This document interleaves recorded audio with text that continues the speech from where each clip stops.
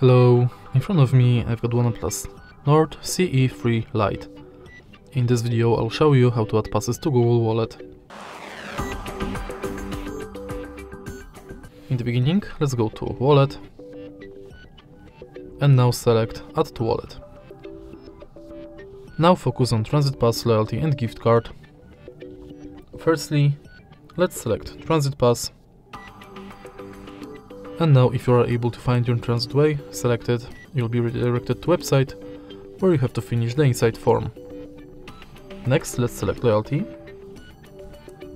And now select Loyalty program you are participating in. You can scan your card or enter member ID manually. Tap Add to Wallet and it's done.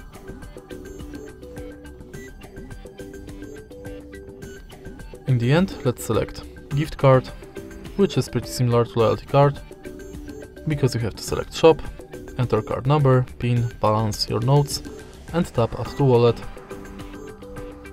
All of your cards will appear on the homepage of Google Wallet. If you find this video helpful, please leave a like, comment and subscribe.